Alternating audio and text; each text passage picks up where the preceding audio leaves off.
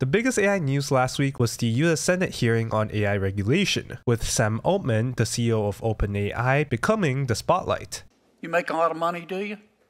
No. I paid enough for health insurance. I have no equity in OpenAI. Really? Yeah. That's interesting. You need a lawyer or an agent? I'm doing this because I love it. This hearing is where the government people consulted key industry figures about AI, and Sam Altman even proposed licenses for building AI, which a lot of people did not like. This is kind of complemented with the infamous leaked document from Google, "We have no moat and neither does OpenAI," which talks about how OpenAI and Google will soon be overtaken by open source models, and got some people memeing about it as a result. While The Onion being the biggest troll as usual, the EU is regulating AI even more now, but they seem to be making exemptions for open source research to boost AI development. There is some really interesting regulations they are putting down. Also, now good news for open source research, NVIDIA just released the 4060 series that comes in different VRAM sizes and priced that is much cheaper than other GPU with high VRAMs. People started to make speculations and rumors about new GPT-4 features just because the UI has an empty slot.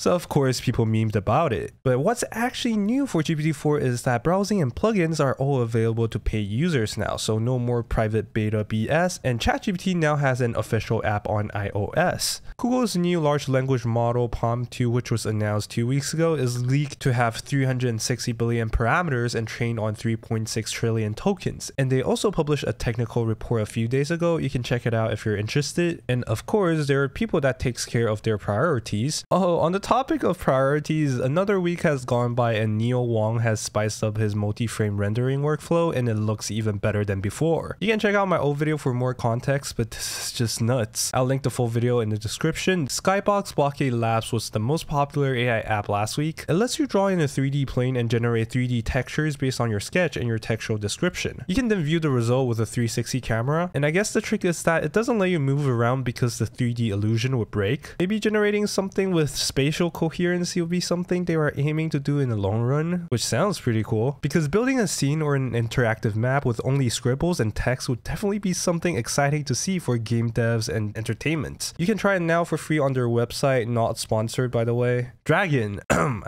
DragGAN is another GAN research that is being published and people are loving it. For those who are not familiar with GAN, GAN is like the nemesis of diffusion models and was kind of forgotten due to the difficulty in generating realistic images with text using GAN. However, GAN is known for being able to generate extremely realistic images, and here DragGAN is capable of doing interactive point-based image editing, which is something we definitely would not see in diffusion models. Keep in mind that image editing for GANs is made possible through latent embeddings, which means embedding the input image into the image latent space. So the image that we're actually editing will look slightly different than the input image due to the limited latent space. Be aware of fake historical events, because now it's very easy to fake stories with the help of ChatGPT and Midjourney, and faked historical events are one of the hardest to verify since some facts are just too obscure for you to verify yourself, and there's always an excuse for the image quality to be bad. In this case, Twitter's community node came in handy to debunk the image. More insane multi-frame rendering for 2D characters with extreme coherency. Just look at the hair. How is it being generated so cleanly? Oh my god. These Japanese and Chinese people are seriously making some of the craziest progress in the Stable Diffusion generated videos aspect. Stability AI released Stable Studio, which is an open source version of Dream Studio. Google is adding text to code generation for Cells and Colab, which is pretty neat.